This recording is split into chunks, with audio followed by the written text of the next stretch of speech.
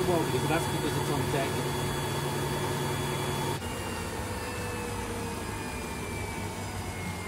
Yep. Oh, that is so suitable working.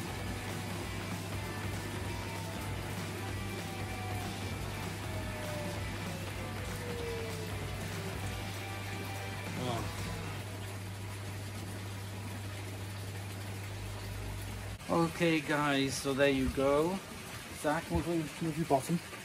Move. 1200 spin on it.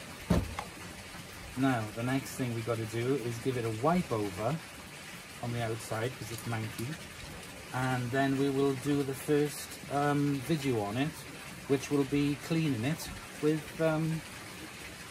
dishwasher tablets. So thank you very much for joining me today. Nice to get this Grundig up and running, and I'll see you guys for the next episode where we give it a clean and give it a go.